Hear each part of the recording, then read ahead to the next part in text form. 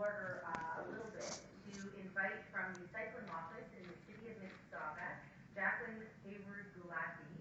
And Jacqueline is in fact the manager of the cycling office, and she has been there since its inception in 2011, and she has a profoundly challenging job, which is completing a significant number of bikeways in the city of Mississauga.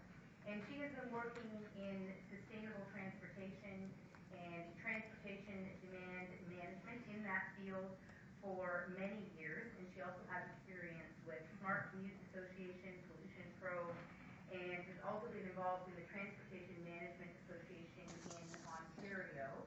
She is also a member of the Association for Commuter Transportation Canada, as well as the Association of Pedestrian and Bicycle Professionals. Please join me in welcoming Jacqueline.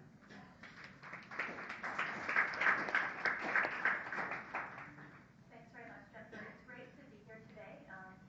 Just looking a little bit wet, and I thought it was a bit interesting that I was asked to come and speak about cycling in the suburbs in a forum in Toronto, because Toronto is truly doing quite a lot in terms of cycling, but I think the challenge of dealing with the suburban landscape and the challenges we've been dealing with in Mississauga, I'm happy to share our approaches and our context with you here today. To give you a bit of street cred from myself, so I understand that some of these conversations were held at the previous workshops about the suburbs. I grew up in the suburbs. I grew up walking distance from Field Avenue in Thornhill. Biked often around where I lived as a teenager and to York when I went to school. And I live and work in Mississauga now. I think that's important to do this work, to live within the community in which I work, and to bike to work as much as I can as well. So to give you a sense of our context, I'm going to talk about the development context in Mississauga and some of the challenges that we're dealing with, which I think are very similar to some of the challenges for cycling in the outer suburbs of Toronto. Talk about the cycling master plan. I'm going to go through 6 approaches to what we've done to make change for cycling in Mississauga, and conclude with a few thoughts. So in terms of context, this picture is from the National News when several years ago Mayor McCallion rode a bike to work. That's not the context I deal with every day.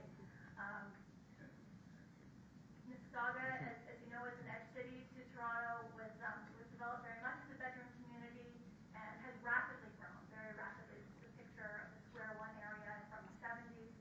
In the later years after that, in the 90s, built a city hall in that area, a library, specific buildings, performing arts center, and condo high-rise development, some office, but mostly high-rise development for condos.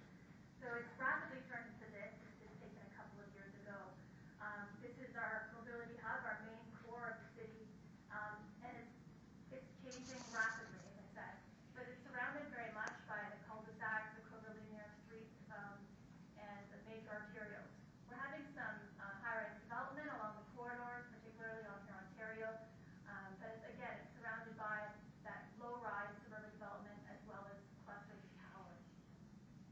There's some major barriers that I'm going to mention in the next slide, like our 400 series highways, which I know the outer suburbs of Toronto deal with that as well. Other major barriers for cycling are the ravines, the river valleys, and rail lines. That sometimes those crossings are extremely difficult to integrate into a cycling network. So in terms of the challenges, I mentioned a couple so far. Road development patterns overall is a huge challenge to integrating cycling into the suburbs. In the core, there's a much more grid-like pattern, as was spoken about by Tim. The curvilinear local streets means that those routes that feel more comfortable are not direct to local destinations. The collector and arterial roads are very congested in peak periods, so making change to them can be challenging, but in the off-peaks, they look like bowling alleys. So it's this real juxtaposition between having huge capacity off-peak, but not much in the peak hours. I've mentioned the major physical barriers already. And retrofits to those streets really can involve cost, in some cases, especially with the barriers, and trade-offs between on-street parking issues and traffic capacity. The separation of land uses in the suburban environment means that there's longer travel distances to get from home to work, much longer than you would see people living in the core.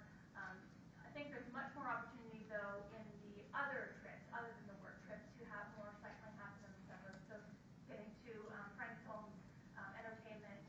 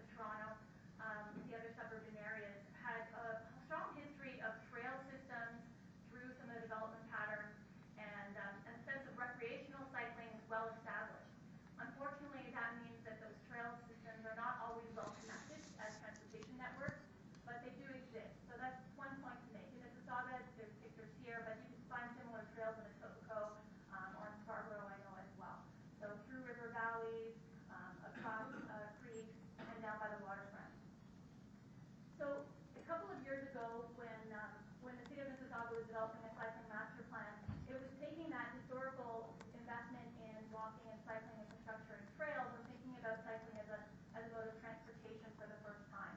So very much similar to the Toronto Bike Plan back in 2001, our cycling master plan identified cycling infrastructure in terms of a network of routes, and it identified policies we need to implement, and adopting a safety-first approach to cycling.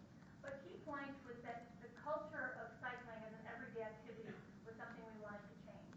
I'd like to state that we want to really change the perception of who bikes in Mississauga, where they're biking to, and why they're biking. So that resulted in this. What our plan is a plan to build up to 900 kilometers of routes over the next 20 years. It's quite ambitious, and it's going to take us some time to get there. But it includes primary routes and arterials in the form of bike lanes and multi-use trails, and then some secondary routes in the local areas, as well as more of those off-road multi-use trails to make the connection. Our achievements so far have been that in the first 2 years of the plan, we built about 45 kilometers of new cycling infrastructure under the new cycling office that I lead. And this year we built another 12, so close to 70 kilometers in the last 2 years of new cycling infrastructure, mostly multi-use trails and bike lanes, and I'll get to that about our approaches. So I just wanted to give you some of the context of where I'm coming from. In terms of the 6 approaches I'm going to speak to, the first of which is multi-use trails along arterials. We think of multi-use trails as being more of an off-road trail scenario, but we've used, and Toronto's used them as well on Eglinton. We're working closely with the City of Toronto to make that connection at the Eglinton, our border road between the Toronto side and the Mississauga side. But what we've been building is a shared use path in those places where we don't have sidewalks along arterial roads, instead of a sidewalk or in addition to a sidewalk where there already is one, depending on the right-of-way width. This is appropriate when there are large blocks with limited driveway accesses and reverse lots, so the true suburban area. And there are challenges at signalized intersections and driveways, so treating those appropriately is critical. So in this case, on these 2 pictures, we're showing a new cross-ride treatment, which Toronto's used with some of the hydro corridor trail signal crossings, where you're marking the fact that cyclists are going to be crossing here in 2 directions. It's an important safety consideration for drivers who are not expecting a cyclist to be coming from either direction along the road, in the opposite direction to the direction they're traveling, right and left turn, and at a trajectory that's much faster than a pedestrian would be if a pedestrian was just standing there ready to cross.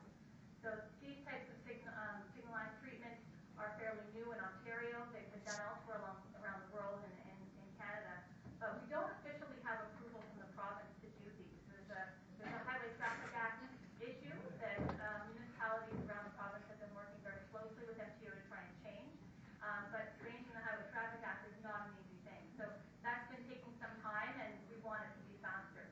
In the meantime, we've done some pilots, and Toronto's been doing some locations as well, sort of outside of the book, to be able to establish that these can be done and they can assist situations. The key issue is that as a cyclist, being told to dismount at a signalized intersection doesn't make sense. We know that people ride across, but there's a safety consideration there. So if you assign that and signal that appropriately, then safer behavior can result. The other issue related to multi-use trails along arterials is that arterial roads in suburban environments don't always look like that reverse slot frontage picture that I've shown you, or the one on the left here.